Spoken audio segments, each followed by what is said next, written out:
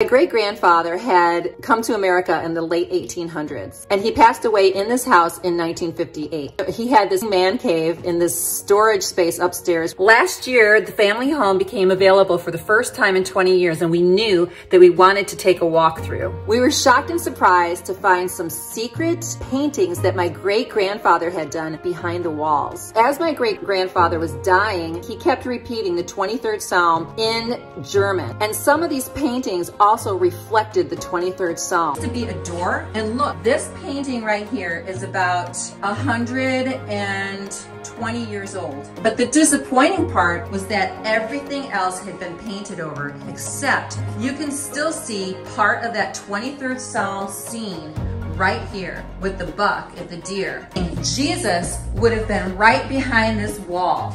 We are really hoping that there's some kind of way to restore it in that spot.